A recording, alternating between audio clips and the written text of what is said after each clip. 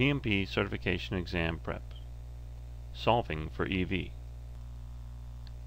When preparing for the PMP Certification Exam, it's standard practice to memorize several mathematical formulas, including formulas for Cost and Schedule Variance, CV and SV, plus Cost and Schedule Performance Index, CPI and SPI.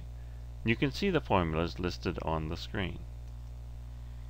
But what do you do when the exam question provides the values for CV, AC, CPI, or SPI and requires you to solve for EV?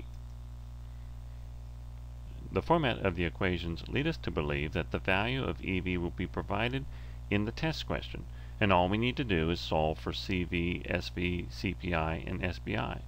But it doesn't always work that way. When the test question requires you to calculate EV, it can cause some anxiety. We know that we need to apply some elementary math knowledge to reformat the equation in order to calculate EV, but this simple twist of logic can slow down and fluster many test takers who are a little rusty with some of their arithmetic. Rather than turn this into a math lesson,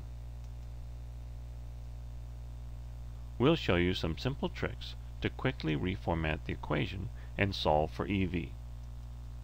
For the variance formulas, cost variance and schedule variance, begin by swapping the first two variables around and then replace the minus sign with a plus sign. And this gives you the reformatted equation. Do the same for schedule variance. For the performance index formulas, CPI and SPI, do the same thing. Swap the first two variables, but this time replace the divide sign with a multiply sign to get the result.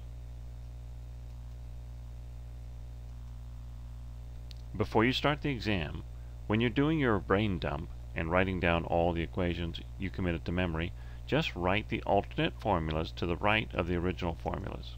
When you encounter a question that requires you to solve for EV, you merely refer to the list of formulas and identify which EV formula you need to apply. That's it. Hope this helps. Good luck.